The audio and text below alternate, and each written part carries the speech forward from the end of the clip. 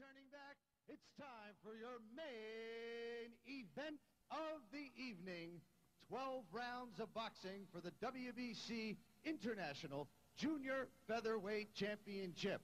Introducing the principals now. First of all, fighting out of the blue corner to my left, tonight wearing the black trunks. He weighed in at 121 pounds. He has an unblemished fight record. 19 victories without a defeat. 11 victories coming by way of knockout. 8 knockouts coming in the first round. He is the current Australian Junior Featherweight Champion and the Commonwealth Junior Featherweight Champion, currently ranked number 11 by the WBC.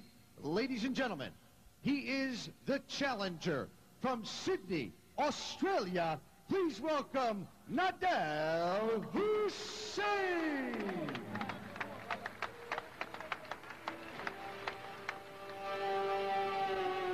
And his opponent fighting out of the red corner to my right. Tonight wearing the red trunks with the black trim.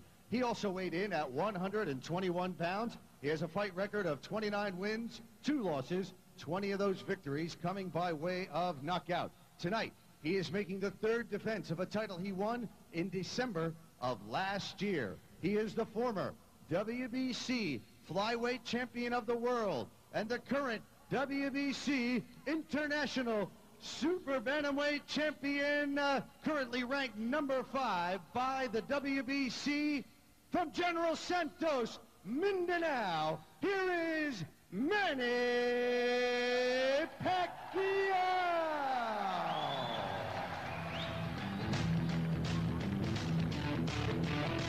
Once again, ladies and gentlemen, it's for the WBC International Junior Feather Champion. Here's your referee, Carlos Padilla. Pacquiao, again, you're going to fight for 12 rounds. You were already given instructions in your respective dressing room. Any question? Touch glove. Back to your corner. All right, very authoritative as usual. Carlos Sonny Padilla. Yan po ang kilalang international referee na Pilipino. Alam niyo naman, mga Padilla brothers, no? Kasama yung kapatid niya, si Jose Padilla Jr., yung si Pempe Padilla. Kilalang-kilala sa showbiz at sa larangan ng boxing. Pero ito, si Manny Pacquiao. Ito po ang tinitignan ng bayang Pilipino na siya po magtatanghal ng watawat ng Pilipinas. Dito na naman sa larangan ng boxing ang kalaban, Nedal Hussein ng Australia. Partner, big reach and height advantage in the favor of Nedal Hussein. Ang kanyang wingspan is 68 inches. Ang wingspan ni Manny Pacquiao, less than 66 inches. Pacquiao now trying to move inside. Sa katawan, umaatake ito si Manny Pacquiao. Hindi pa gumaganto ito si Nedal Hussein. And the crowd is in an uproar. Hussein. Nabubukas naman ang depensa ni Manny Pacquiao. Tinitira niya sa tagiliran. Ito naman si Hussein. Paisa-isa eh. Yung ganti dito si Nedal Hussein. Parang nagugulat. Don't do that, huh? Okay. Okay, naririnig natin ang tinig ni Carlos Sonny Padilla. Ito na. Right to the center. Okay, yun na. Yung mga atake naman ngayon si Nedal Hussein ng Australia. Mga kaibigan, malapit pong talo ito. 19-0 ang kanyang record.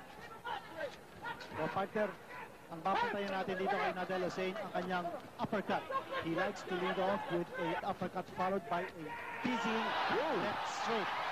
Sunod-sunod, kasunod by Manny Pacquiao. Another left in the face by Manny Pacquiao. A right by Pacquiao. And a left. Medyo mabagal yata ang reaction nito si Nedal Hussein. Alam mo, very impressive yung trainer nito si Nedal Hussein. Pinabanggit mo nga kanina pinito, si Jeff Penick. Kilalang boksingero. A right by Hussein to the face of Manny Pacquiao. Mabibigat din ang mga suntok ni Nedal Hussein. And you notice, he always likes to put combinations together. Ito si Manny Pacquiao. Looking upstairs, looking downstairs. Lumulusot yung mga suntok na yan ni Manny Pacquiao. Bagamat nakakubli itong si Hussein. Ayan, pinipapag po ni Manny Pacquiao ang mukha nito si Nedal Hussein. Dito pa lang sa round number 1. Manny Pacquiao going all out in round number 1. Pero partner, ang sabi sa atin ni Jeff Fennick, even if you use an axe to drop Nedal Hussein, titindig yan. Sabi niya, he's used to hard punishment. So far, Nedal Hussein has been taking some severe punishment here from Manny Pacquiao. Tuloy-tuloy pa rin sa pag-atake si Manny Pacquiao. Good left, however, there by Nedal Hussein to keep him at bay. Tapos sunod-sunod yan. Iba talaga yung reach ni Hussein, partner. You know, he's got that nice left hand, that left jab, that's keeping Manny Pacquiao at bay. Last 10 seconds of the first round. Tuloy po po yan. Okay, yan po ang bell to end action for round number 1 of the WBC International Super Bantamweight Championship being defended by Manny Pacquiao of the Philippines against Nedal Hussein of Australia. We'll be back. Muusok po si Manny Pacquiao sa pag-uumpisa ng labang ito against Nedal Hussein of Australia. Although nakita natin na kinito, Hussein was able to come back with some licks of his own in round number 1. Matibay itong Australiano, partner, no? He took a lot of punishment from Manny Pacquiao, pero hindi siya nabuwal. He didn't even wins. And again, Pacquiao on the attack. Now, scheduled for 12 ito, partner. Kung importante dito, pacing. Just in case tumagal itong laban nato. Alright.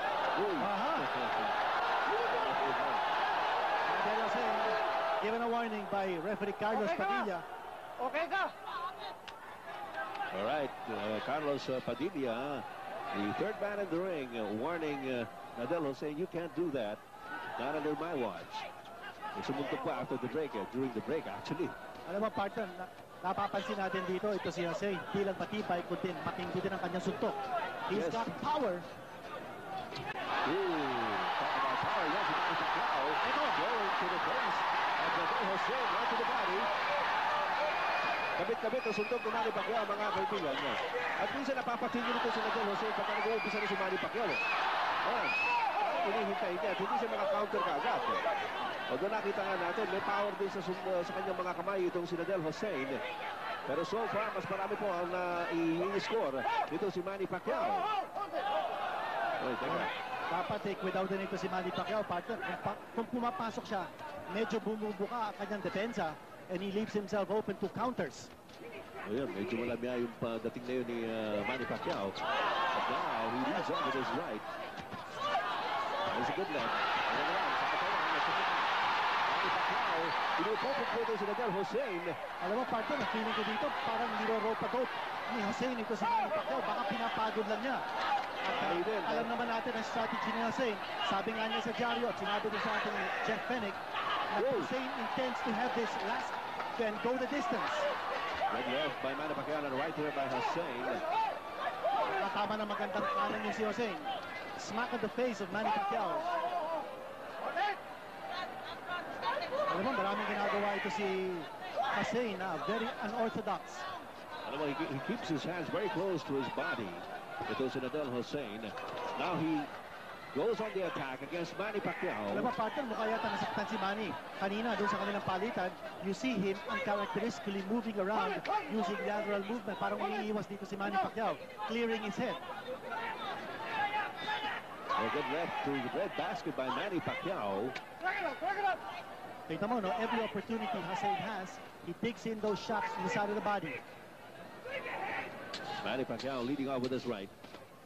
Good right to the head by Manny. Sa katawan naman si Hussein and a right to the face by Nedal Hussein. That's the end of round number 2. At pinagtatanggol po ni Manny Pacquiao ang kanyang Super Bantamweight Championship against Nedal Hussein of Australia. We'll be back for the third round right after these. Maybe some action from the second round. Manny Pacquiao on the attack. Pero nung latter portion ng second round, mga kaibigan, yung si Nedal Hussein naman ang umatake against Manny Pacquiao. Going into the third round, no knockdown so far. Yan ang may bahay ni Manny Pacquiao, who is 5 months pregnant at this stage. No? Nakikita natin ito si Nedal Hussein, parang pinapagod niya si Manny Pacquiao, no? Sa kanyang rope-a-dope tactics. Oo, sumasandal yan sa lubid. At actually, no, nakakipip yung kanyang mga kamay. So, kahit na ina-atake siya ni Manny Pacquiao, marami rin doon hindi lumulusot eh. Doon sa first round, nakita natin talaga lumusot yung... Ayun, lumusot yun. Right and left. And again, nagpa-backtrack ito si Nedal Hussein. Kung nakikita niya umatake si Manny Pacquiao, he just covers up. At saka nakikita natin na medyo manipis itong si Nedal Hussein. Pero so far, parang kinakaya niya yung mga suntok ni Manny Pacquiao. Although, ang problema niya, hindi siya kaagad nakaka-counter. No? Alam mo, partner, manipis ito si Nedal Hussein, pero sa tingin ko, matibay. He's taken some good shots from Manny Pacquiao. Ito, nakatindig pa ito si Hussein. And one thing we also noticed, na maraming ginagamit na tactics na wala yata sa libro ng rules of boxing. Talagang tinanggal sa libro yun. Well, we have a scouting report from the English writer Gavin Evans who described Nedal Hussein as awkward and dirty. Gano'n, dirty? Well, that was the... Left out, uppercut by Manny Pacquiao. Tumama yun. Oo, pero nandiyan pa rin si Nedal Hussein. Alam mo, partner, yung dalawang kapatid ni Nedal Hussein flew in from Australia to give moral support. Yan ang kapatid na si Hussein, a bantamweight undefeated contender. Again, pushing tactics. Marumi maglaro ito si Hussein. At dapat mag-iingat ito si Manny Pacquiao. Marami pinapakitang irregular na mga tactics si Hussein. So, Carlos Sammy Padilla has his work cut out for him sa laban na ito. Alright, Manny Pacquiao trying to circle Nedal Hussein. Tinuturo niya si Manny Pacquiao. Ginagamit niya yung ulo. Hindi natin narinig yung mic ni Carlos Padilla. I think, palagay ko, sinabi ni Carlos Sammy Padilla, tama na yung mga tactics na gano'n. Basta, laban lang. Ayun.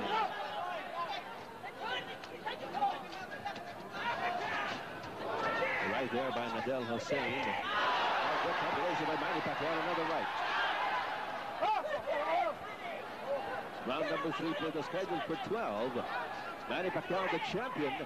Nedal Hussein of Australia, the challenger.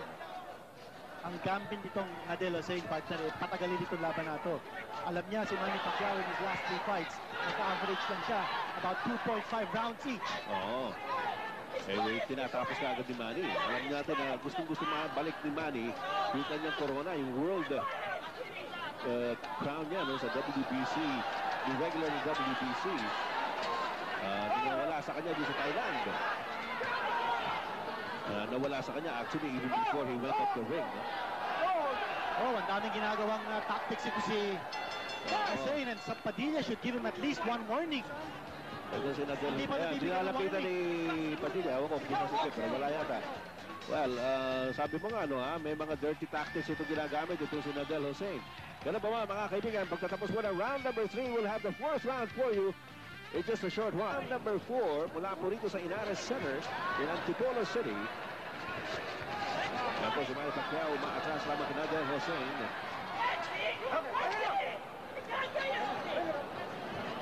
Referee is Carlos Sammy Padilla. Very tense. Practice natin dito. Again, yan ang favorite tactic ni Hussein, partner. He twirls his opponent around so that he has an advantage.